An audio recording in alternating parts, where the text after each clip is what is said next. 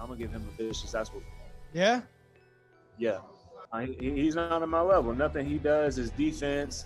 His footwork, his IQ, his combinations. I mean, there's nothing that he can bring to the table that's going to be able to, put me in the position that he wants me. So he don't work as hard as me. He's not as disciplined as me.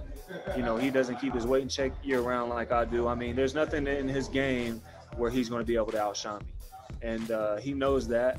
I think that's one thing that has him, flustered at me. It's not like he knows me personally enough to hate me. So why else would you dislike somebody, on that type of manner? He knows he can't fuck with me. It's official. Caleb Plant, David Benavidez will do battle March 25th. Good fight, but you know my opinion on this fight.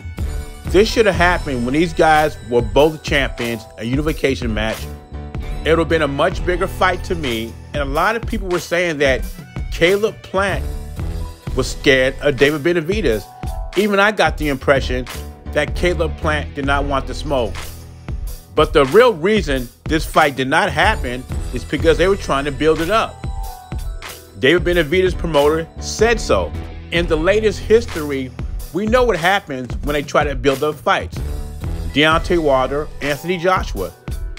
They was trying to build that fight even bigger, and both guys end up losing. Terence Crawford and Errol Spence, they're trying to do that, but the guys are getting old, and eventually one of those guys is going to lose. And this is what happened here. Caleb Plant was an undefeated IBF super middleweight champion. He lost to one of the best fighters in the world today in Canelo. No harm in that. David Benavidez has been on a consistent diet of tomato cans. And I like David Benavidez, but let's be honest, his resume is terrible. And I'm glad he's stepping up. Caleb Plant is stepping up, and they're fighting March 25th. Now, some people say David Benavidez needs a dominant performance to get his shot at Canelo, even though he would be the mandatory challenger. I disagree with that. This fight is going to draw interest.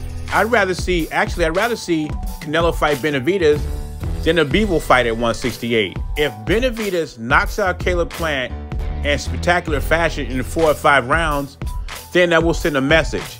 We see David Benavidez in his fights, and he looks very dominant, but they're against inferior opponents. So as a boxer fan, we like what we see, but we just don't know how good David Benavidez is because his opposition. By far, Plant is the most battle-tested opponent that David Benavidez has been in the ring with.